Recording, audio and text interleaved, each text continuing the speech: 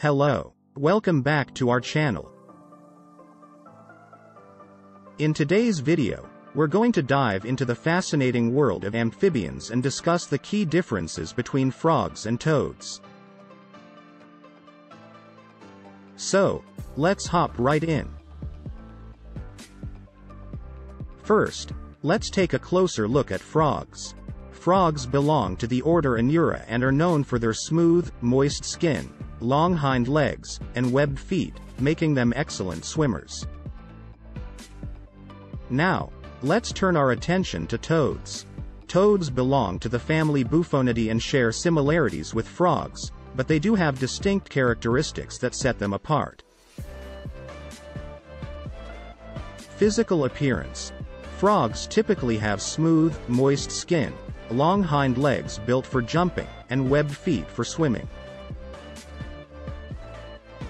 On the other hand, toads usually have drier, rougher skin with bumps or warts, shorter hind legs more suited for walking than jumping, and less pronounced webbing.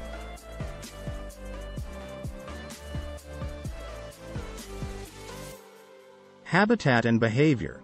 Frogs are commonly found near bodies of water such as ponds, lakes, and streams, as they require moist environments for breeding and laying eggs. They are excellent swimmers and have a strong jumping ability. Toads, on the other hand, can tolerate drier environments and are often found in forests, gardens, or even deserts. They have a preference for walking or hopping rather than swimming. Reproduction. Frogs lay their eggs in clusters, forming jelly-like masses, while toads lay their eggs in long chains. Vocalizations. Frogs are known for their melodious and diverse calls, often heard during the mating season. Toads, on the other hand, produce more of a croaking sound.